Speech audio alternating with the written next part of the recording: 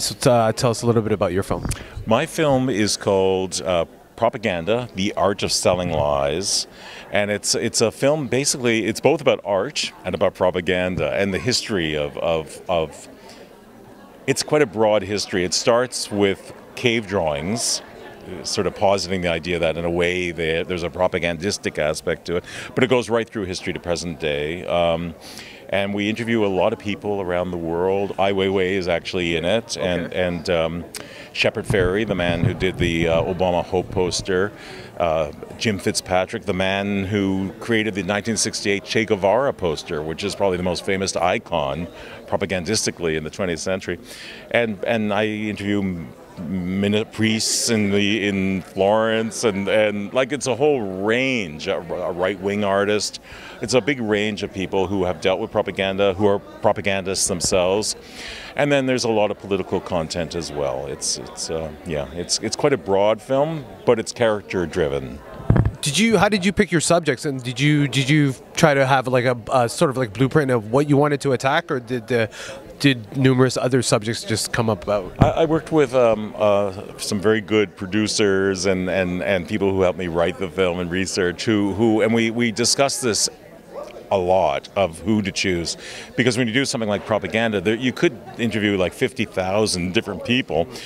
As it is, there's about 30 interviewees in the film, and it's a very curated thing in terms of we wanted a range. So we speak to a psychoanalyst who talks about. We talk to a philosopher. We talk to journalists. We talk to a range painters, poster artists, anthropologists, archaeologists.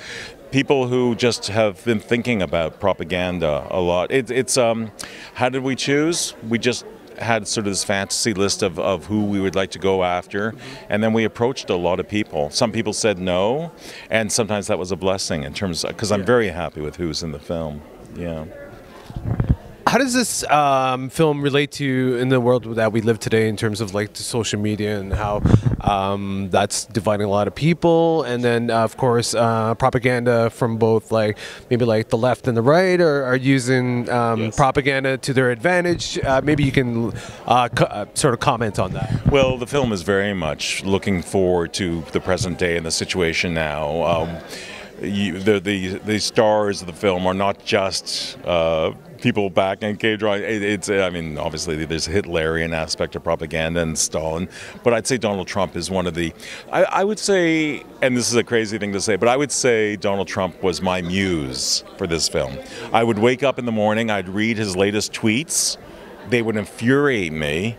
And I would, and so much so that I would creatively start writing narration or manifestos of what this film is about.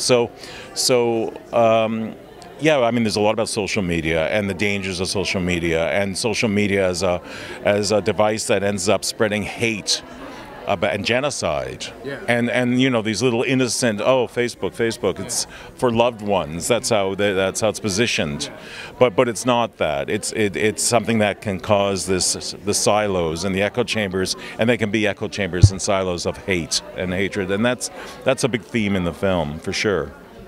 Can you tell us how you wanted to perhaps make this film more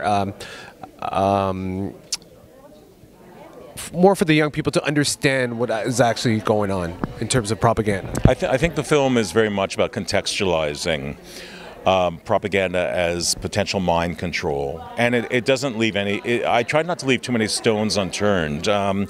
It talks about how gullible we are, how we start believing things that we never would have believed. And I'm talking about politics. I'm also talking about religion, about the illogicalness of religious belief. And yet we're fed these things by propaganda machines via the churches and various religious organizations.